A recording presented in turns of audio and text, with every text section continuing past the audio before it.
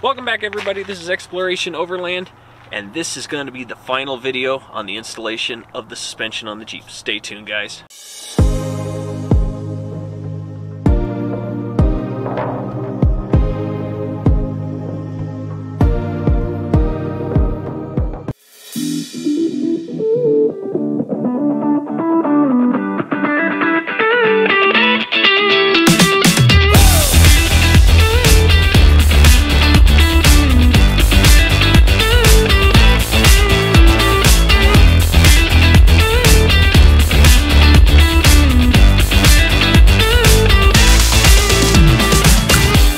That is right, I have completely finished this installation on my own in my garage of this suspension lift, guys, and it was an absolute blast. But before I get into some of the specifics, my thoughts on the whole thing and how it went, let me take you back to the garage and show you just kind of what I was doing over the past few days. Alright guys, we are in the process of working on the lift for the Jeep. We have gotten the track bar disconnected, we have pulled out the shocks, the springs. The axle is kind of floating right now. I got jack stands under it to protect it. But we undid the plugs for both the transfer case, the breather valve on the axle, the sensor for the axle. We've got all that taken off. Now when I say taken off, they're just disconnected from the axle because I had to be able to lower the axle low enough to pull out the springs. Next we got to remove the bump stops. And then there's one other thing. What was it that I did? Oh, and you had to remove the brackets for the brake lines off of the control arms. So that is where we are at the moment. It's a great little process. Things were going a little slow at first, but now they're picking up, which is nice. Guys, so let me scoot back here. We've got the shocks on there, and we got the new springs and the bump stops. Now the bump stops took a little ingenuity to get them to press up in there because it was a little difficult. And then if you look right here, this is a 2-inch. Basically, it's the bumper for the bump stop, so that's what'll hit that on the spring here, which they're labeled right and left. And there is the shock. Right now it's on its softest setting, but you do have to cut a hole here for this to go through. And I did have to cut this out so I could access this and the bolt, because with the shock in there, the bolt did not want to sit nicely. It takes a lot of fidgeting to get it in there. But once it's in there, it's great, but you can't.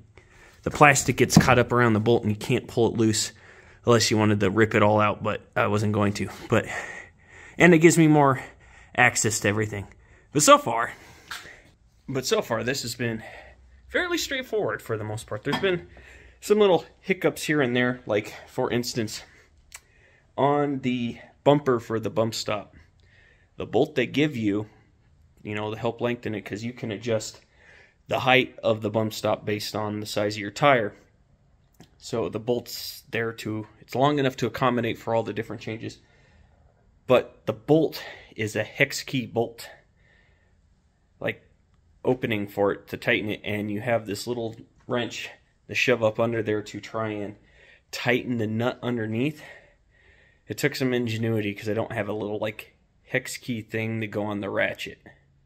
I don't know if I had some of those straight wrench, the ratcheting wrenches, it probably would have been a little bit easier, but in the end I got it tightened down to what it needs to be and everything's torqued up.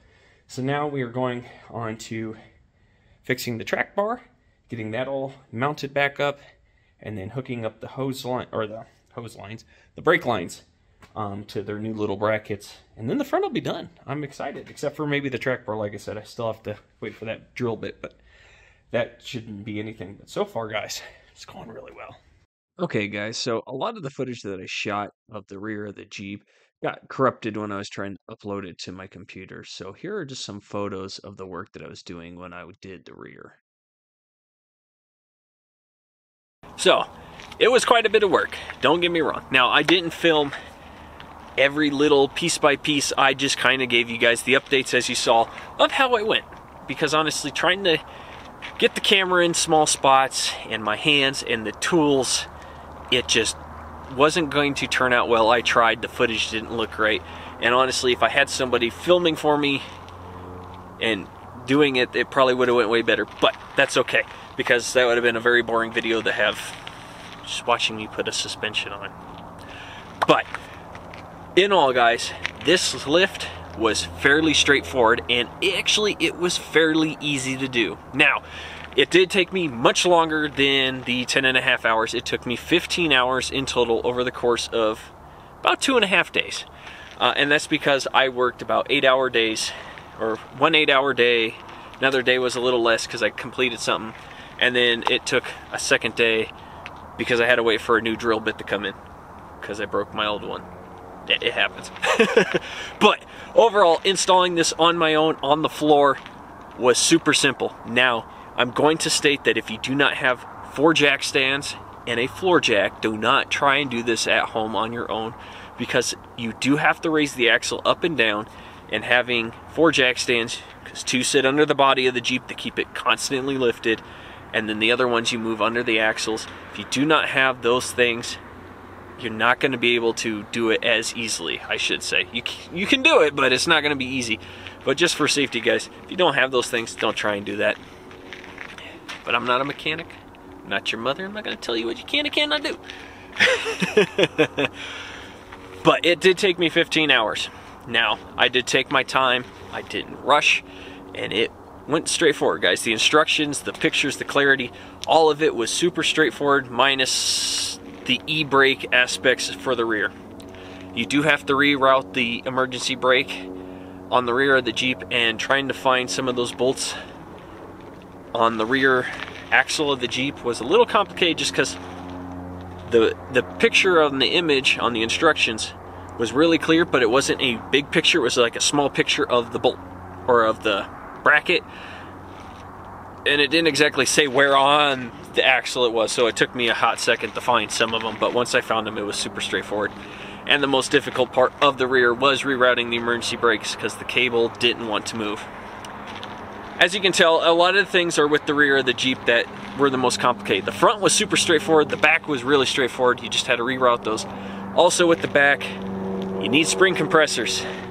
If you're doing this with jack stands and a floor jack, go to AutoZone, not a sponsor of the channel, go there, rent a spring compressor, and compress those springs down, because you cannot, at least for me, with my jack stands I had and my floor jack, I could not get the body of the Jeep high enough, because the jack stands were at their fullest extent, and I could not lower the axle low enough, because it was as low as the floor jack could go, to slide the springs up in there nicely. I did have to run a spring compressor, compress them down. It took all of 30 minutes, got them in there, and it was done.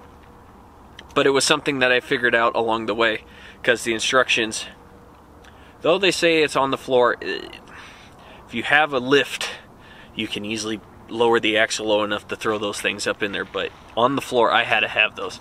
But that was it. That was the only specialty tool I had to have for this whole installation, was going to rent one of those. Otherwise I did everything with simple tools, torque wrench, everything, and a new drill bit. Make sure you have some really good steel drill bits to drill out your 4 holes that you need for the traction bar mounts, because if you don't, it takes a very long time and you may run the issue of breaking it like I did. But my old bit was old, so it's okay. Now, my thoughts, as I kind of stated, it was super simple. Overall though, I enjoyed installing this. It was super straightforward, easy, and I didn't get hurt in the process of this. There was no complicating things, there were no surprises.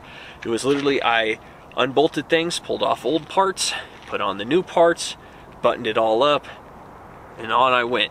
And since I have done that, guys, it is great. Now, the ride quality has been fantastic. I have not wheeled it on the trail yet, just because I finished it last week. It's a brand new week, so I will try and get out on the trail to test it and tell you guys how it goes later on. But so far on the road, guys, and on some of the county roads I've been on, this thing rides amazing. It feels just like stock in handling, like it feels just like stock, except for the new steering stabilizer. You can definitely tell that's working with the 35s. It is keeping it stable. I no longer have any kind of death wobble or rumbling as I'm going along. Also, if you're hearing a noise, our new family member, Taro, is down here. He's hanging out with me today. He wanted to come. So he's kind of sniffing around, enjoying life. He's enjoying looking at all the new birds and geese and things out here by the lake. But it has been riding like a dream, guys. It is way more comfortable, especially on the county road so far. I don't feel the bumps as much, things like that. It's just nice. And like I said, it handles just like stock. Now, the suspension's in its softest settings. I will say that. I have only driven this in its softest settings because the Jeep is not under load. I don't have all my gear in here. I haven't gone on any trips. I haven't done anything yet, so I left it in its softest settings, and so far I have not felt the need to change it, just like this. Now once I start loading it down, we can make easy changes. That's why they're the quick adjustable. I can get under there, flip the switch, you know, stiffen it up if I need to. But at the moment, they're in their softest settings. It feels great. So would I recommend this lift for people to do? Like I said, if you have simple tools, have the ability to get a spring compressor, and you have floor jacks or have a floor jack and jack stands, guys, 100% you can do this on your own without any help. It is super simple to do and easy. Otherwise, you can also take this to a shop. They'll be able to crank this out and get it done just as easily as well. Well, thank you guys for joining me out here today. I am very excited to wheel this thing and see what it looks like and how it feels on the trail. This is going to be really nice to have that 3.5 inches, guys. I have way more way more ground clearance than I did before.